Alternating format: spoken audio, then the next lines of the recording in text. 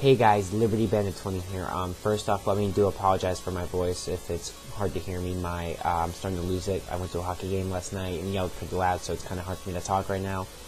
But today we're going over day 4 of 30 Days of a Christian, and today's video is going to be called Sacrifices Required Under Law. Today's reading comes from Leviticus 6, chapter verses 14 and 19. I'm not really gonna say it because of my voice, but basically the gist of it is that he's talking.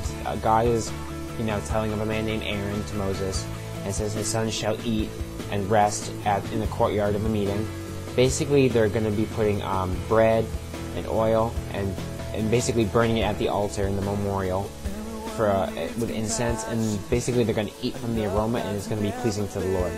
It also goes over two other offerings: the sin offering and the guilty offering. I recommend you read those. I actually read the guilt offering, and I really like that one. It's basically the quick version of that is that you have to give up something. Basically, it's sacrificing. You're leaving something on the altar for you in atonement. It's holy to God, and you're just bringing it back.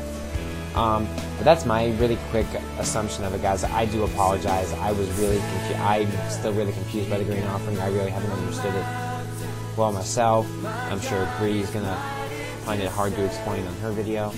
But before I end, I just have a few prayer requests.